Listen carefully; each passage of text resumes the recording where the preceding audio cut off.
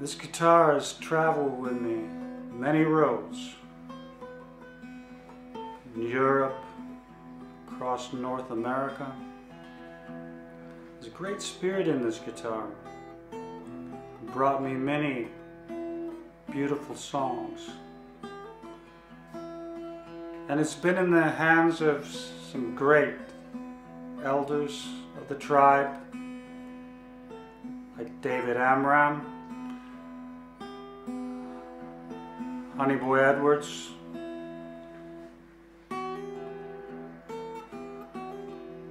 left some good mojo in this guitar.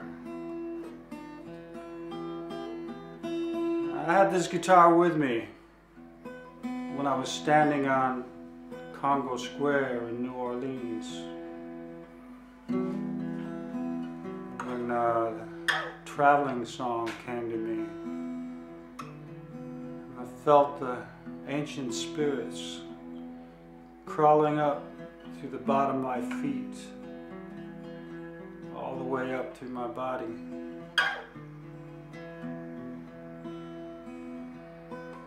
They were good spirits, but they would not let me sleep until, upon rising the next morning, I had written this song down.